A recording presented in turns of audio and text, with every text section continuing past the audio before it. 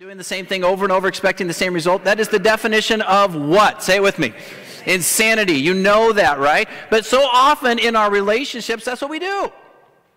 We do the same thing over and over and over, and we expect a different result, and that is silly. Maybe instead of looking at what culture has to say, or what the latest magazine has to say, or what your neighbor who has no clue about relationship has to say, maybe we should look at what the Bible has to say about relationships, because God made us, and He has our best interest at His heart, and He wants us to shift in the way that He would want us to have relationships. So I want to talk about shifting here in just a little bit. Have you ever done this game where you try to balance a broom just with your hand? Now, there's two ways you can do this, and it really requires focus both ways. The first way you can do it is you can look at your hand, and hopefully the camera guys can fix this and I don't hit you, Aaron, or Nick in the front here. But you focus your hand on the bottom of the thing, and it's really, really hard to do. I would challenge you to try to figure that out, okay? You focus on your hand, you try to balance. It's very, very difficult. But if you make a shift, okay? If you make a shift and you focus on the top of the broom, looky here. How about a round of applause for your very, very talented pastor who's just taking this all over the place. I could maybe do a trick or something, but it's amazing how when we shift our focus onto the right things and in the right place, things become so much easier. And that's our desire for you in all of your relationships. If you're married, your married relationship, we want the very best for you. We want the very best for you, and so we're going to give you all kinds of insight into that. If you're single, and maybe you're dating right now, this is such a wonderful time to be a part of the church, because you're going to get all kinds of information about how this is really going to help you to be able to diagnose things that are difficult, to fix it and get it right, moving in the right direction. If you have no interest in dating right now, you just want to be friends with people and just kind of hang out, enjoy life, same principles are going to apply in friendships. This applies to everyone. Here we go. Philippians chapter 2, verse 5. This is our key verse for the entire series. We're going to look at it every single week, and we're going to tell you, if you can get this right, all your relationships are going to be really good. If both people in the relationship can get this right, it's going to really work. So we're going to read it together.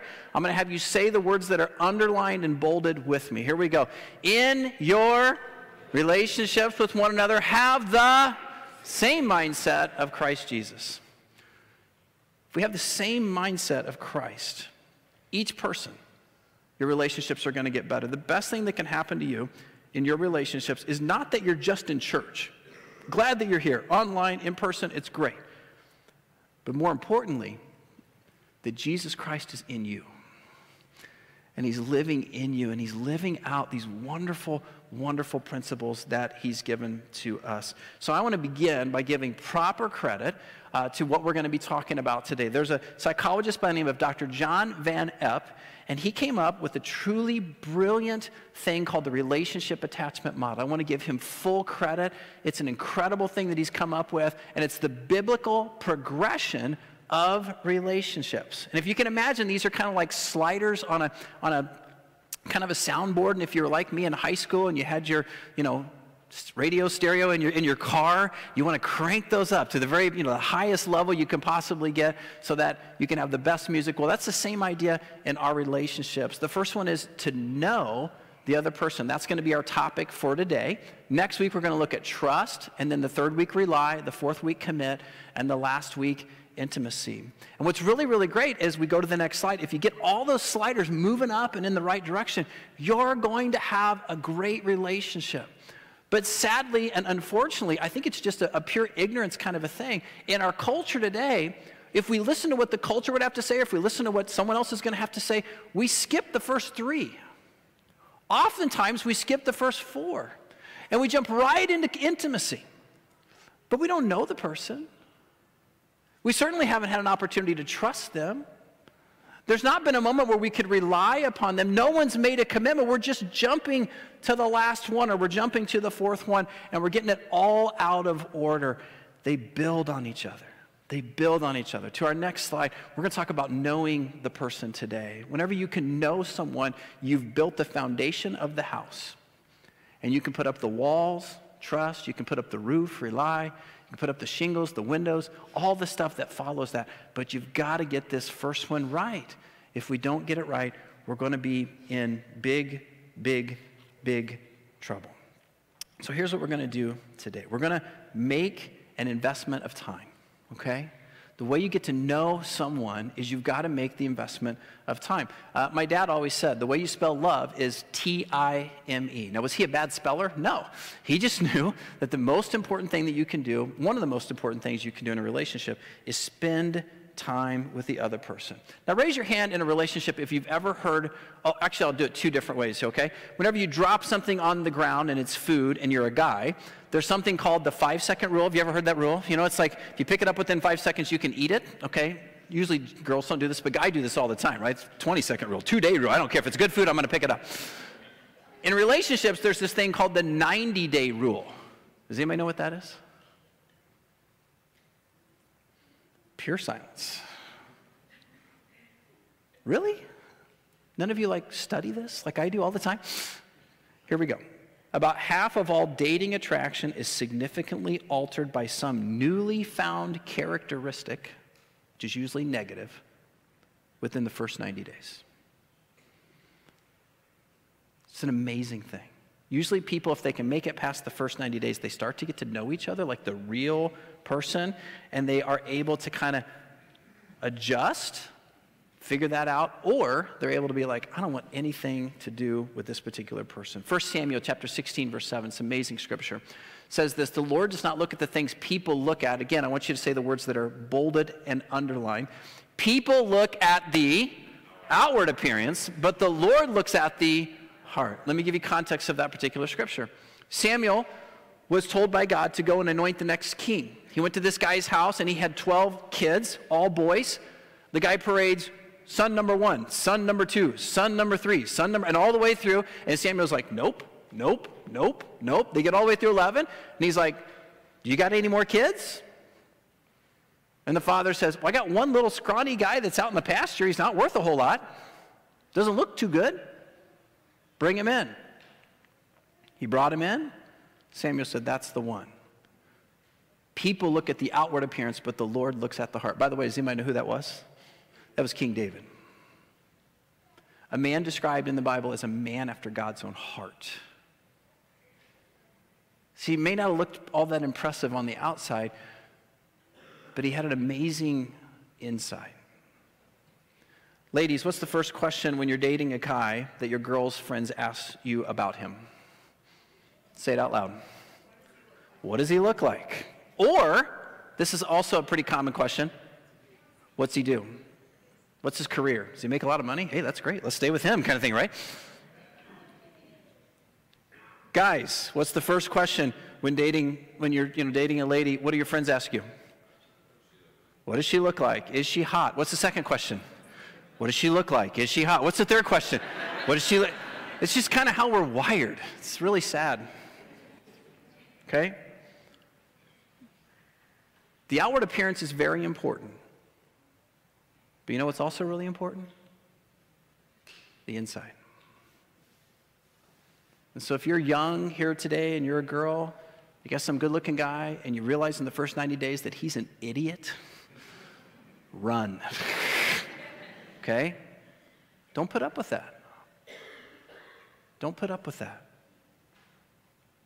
Base your relationship on what God says we should base our relationships on. We got to spend time. The more you spend time with a person, the more you get to know them on the inside. I've been dating and married to Rochelle. We dated first, then got married, okay? I've been dating and married to Rochelle for over 29 years, and I'm still getting to know her. She is a fabulous lady. Now, what's really interesting is she's teaching in Seneca today, and she's going to say these same things, and I've got a spy over there to see what she's going to say about me, okay? So I just said something really nice, and it's recorded, okay? I can't wait to hear what, she's learning about me, I'm learning about her all the time. I never figure it out. I've got to take time to spend with her. Back to our text, here we go, Philippians chapter 2, verse 2. We're kind of spending a lot of times in Philippians 2, the first few verses. It says, make my joy complete by being, say it with me, by being like-minded, having the same love, being one in spirit and of one mind. How are you going to be of one mind if you don't know what's going on in the other person's mind? If you don't know the person, how's that going to work out? You got to know the other person to be of one mind. So I give you a little bit of advice from my grandfather and grandmother. They were married for over 70 years, okay?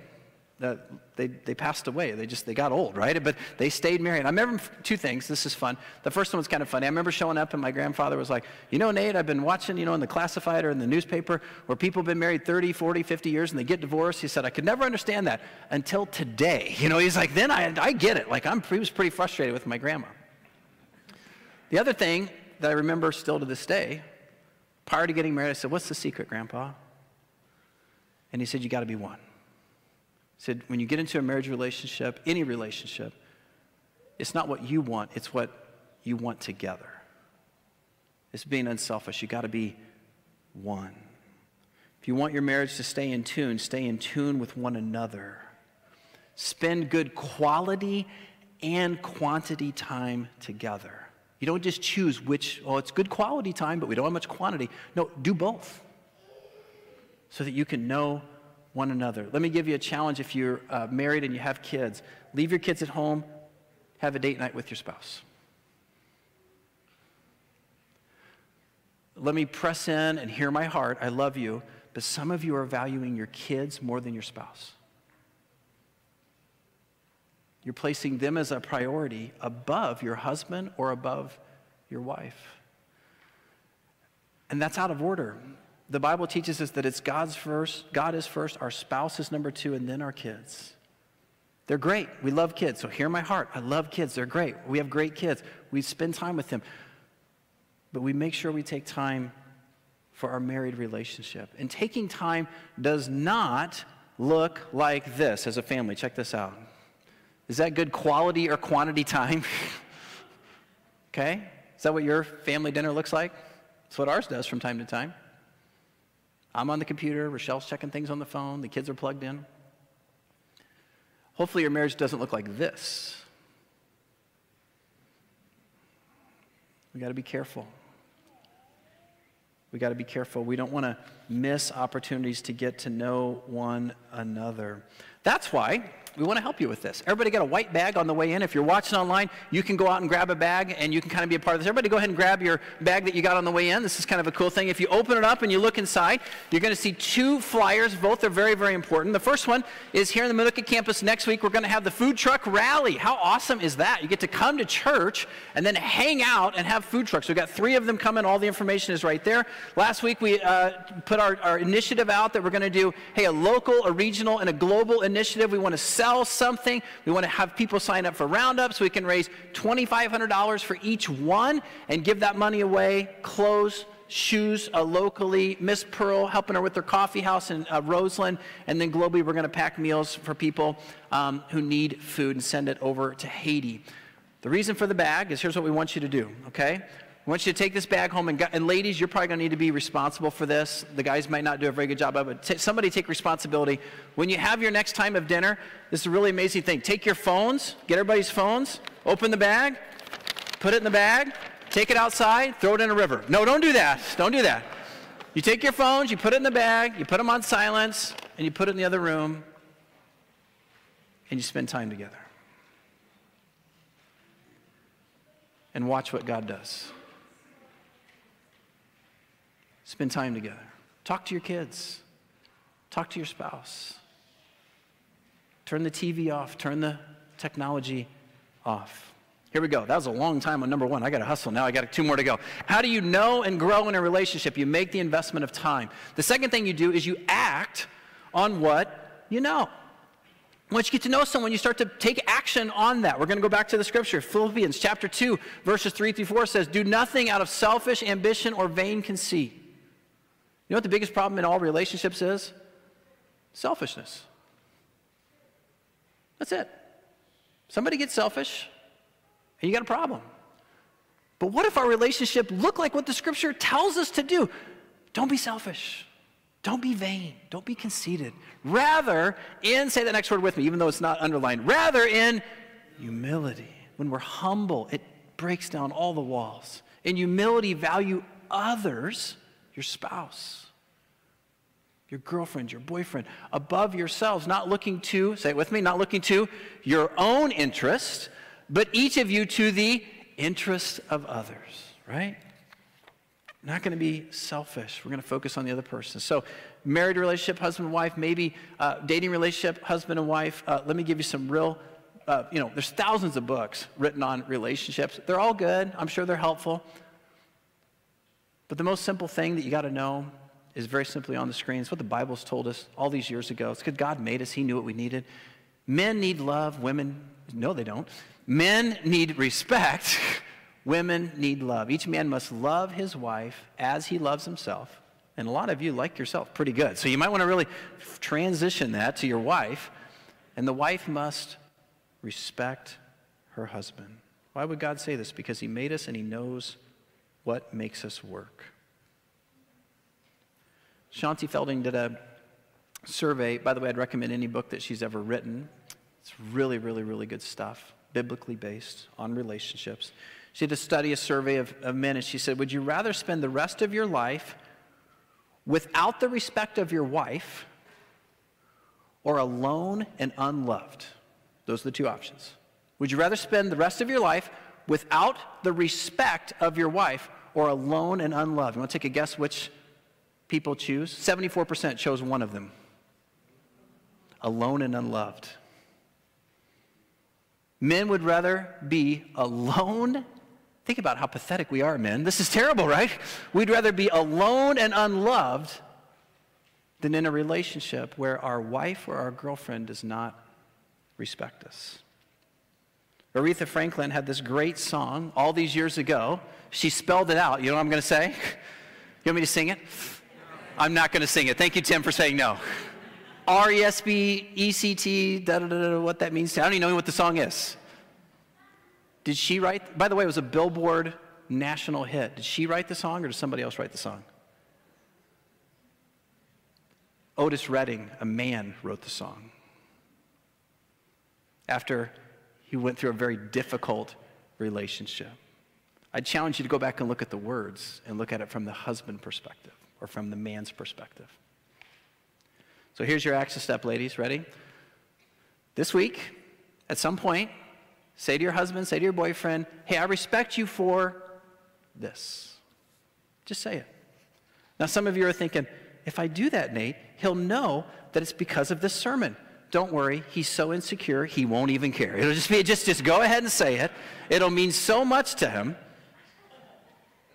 And I'm being honest about that. I'm being completely honest. If you just say it out loud. Now, don't pick something you don't respect. Like, actually mean it, okay? Like, something that's really real. If you just say it, his love for you will grow massively because he knows that you respect him.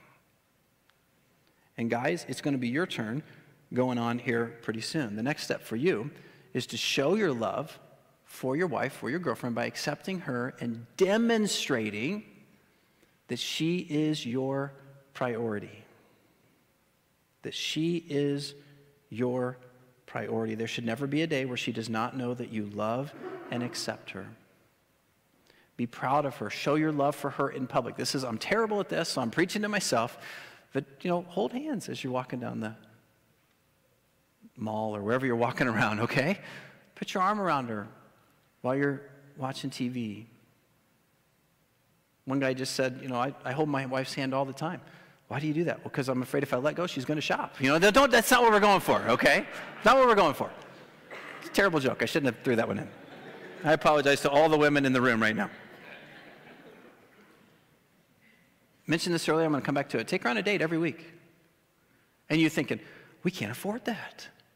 How much does youth sports cost? You can afford it. How much does that new golf club cost? Oh, I shouldn't have said that. Now I'm going to get mad. You can afford it. You just have to prioritize it. You just have to say, this is a priority. Date night every week is a lot cheaper than divorce. Every man is insecure and needs to hear that he's respected. And I'm going to say this, I'm not a woman, so I'm a little nervous, but I've checked with several different women on this, and they've said it's okay to say it, okay? There's very few women alive, and maybe none, who wake up in the morning and say, I'm good enough, I'm pretty enough, and people like me. There's very few ladies that wake up and say, I matter, I'm valued. When you show that, when you reinforce that in her, she'll be able to respect you. And as you redo that again, she'll be able to respect you anymore. And it's just this amazing, amazing, amazing thing that happens. We continue on with the scripture because the scripture is true. Philippians chapter 2, verses 3 through 4. Do nothing out of selfish ambition or vain conceit. Remember, we just saw this, but I want to remind you because it's all what this is about. Rather, in humility, value others above yourselves, not looking to, say it with me, your own interests, but each of you to the interests of others. It goes like this. It's God's number one, your spouse is number two, and so on and so on. And we're unselfish with one another. So we make the investment of time. That's the first thing that we talked about today. We act on what we know. Just take action on that. We just gave you the action steps. Put the phones up, say it, show it, etc. And number three, and this might be the most important, is you got to know where your identity comes from. You got to know where your identity comes from. I'm going to show you a little picture on the screen of a famous movie. Does anybody know the title of this movie from where this picture is taken? Jerry Maguire. Raise your hand if you've seen the movie Jerry Maguire. I was afraid I'm too old and people are, okay, so a lot of people have seen it. That's good. That's awesome because I'm getting older. This is a pretty cool movie. There's a famous line here where he's looking at, is it Renee Zellweger? Is that who he's looking at? And he's just looking at her and he says three very powerful, romantically stupid words. Are you ready for this? What are the words? He says, okay, everybody was a little nervous, right? You complete me. The stupidest, dumbest thing that I've ever heard. But everybody was like, oh, it's so wonderful. They love each other, and you can find completion in another person. Can you do that? No. You can find a great relationship, and you can find a great match, and you can do all those things. But the word complete, let me just tell you, if you put that kind of pressure on a friendship, on a dating relationship, on a spouse, that's way too much. Another person who is flawed and selfish and sinful cannot complete you. There's only one person in the world, in the universe, who can complete you, and that's God. Ephesians chapter 3, verse 19. You got to know where your identity comes from. May you experience the love of Christ, then you will, I'm going to read this slow. I get in a hurry sometimes. It's very important. May you experience the unconditional love of Christ, who loves you no matter what, in spite of your failures, in spite of your falls, in spite of all the things that you do wrong, he still loves you unconditionally. And when you start to place your identity in that, you will be made, say the next word with me, you will be made complete.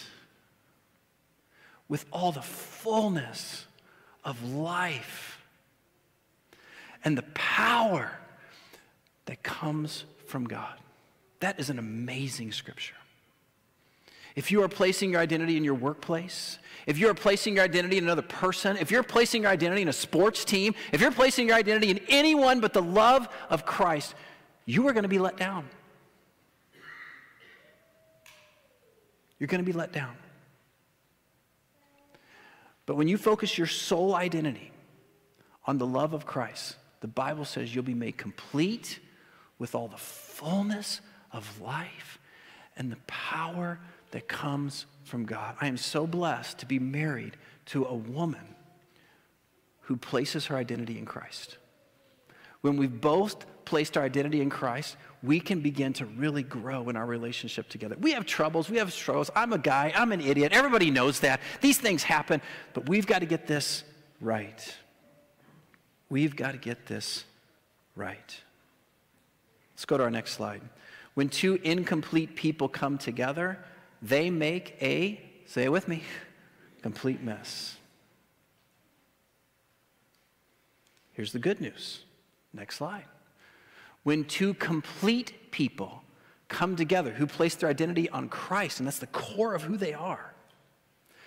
When two complete people come together who are completed in Jesus Christ, God can do something, say it with me, God can do something beautiful. He can do something beautiful in your lives. Let's go back to the scripture. Let's go back to the scripture. In your relationships with one another, have the same mindset of that of Christ Jesus, who being in the very nature of God, did not consider equality with God something to be used to his advantage. You ever think about that? God could have just stayed in heaven and said, forget it. I don't want to come to earth. I don't want to have to die for your sins. I don't want to have to do those things. I got all the power. But he didn't do that. We read on. Look at the scripture. He took the very nature of a servant. He put your needs before his. He put you first, and he became number two. He was made in human likeness, being found in appearance as a man. He humbled himself. And he was even obedient to God the Father to die for you. And not just to die, but to die on the cross. Jesus did for you what you couldn't do for yourself. He used his strength for you, not against you. That's countercultural. He didn't consider his high position and took advantage of it. He chose to complete you. Tim Keller is a great author, great writer, great pastor. He writes these words about being known and loved. He says, to be loved and not be known, to be loved and not be known is comforting, but superficial. To be known and not loved is our greatest fear. People really know who I am. I don't know if they'll love me. But to be fully known and truly loved is a lot like being loved by God. It's what we need more than anything. It liberates us from pretense. It humbles us out of our self-righteousness, and it fortifies us for any difficulty that life may throw at us.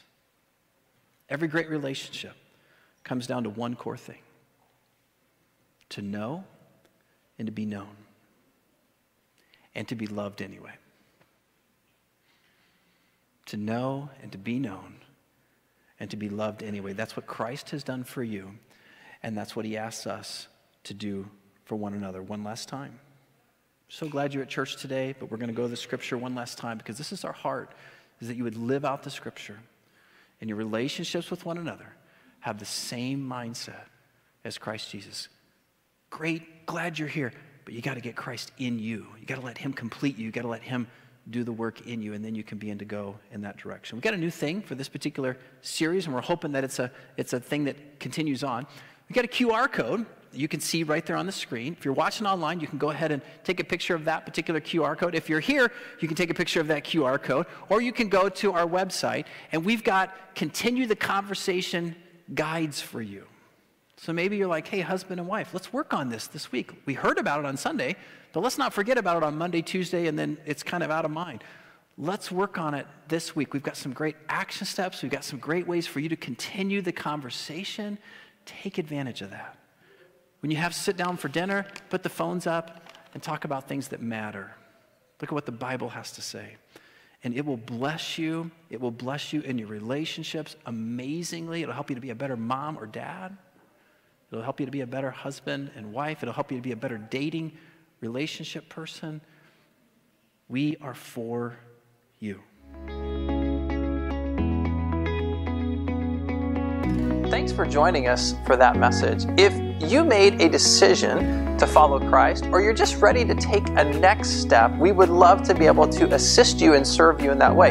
You can allow us to do that by simply texting the two words "next step" to 815-792-9006. We'll make sure to follow up and help you with those decisions and serve you in the very best way possible. Thank you so much for joining us, and we hope to see you again real soon.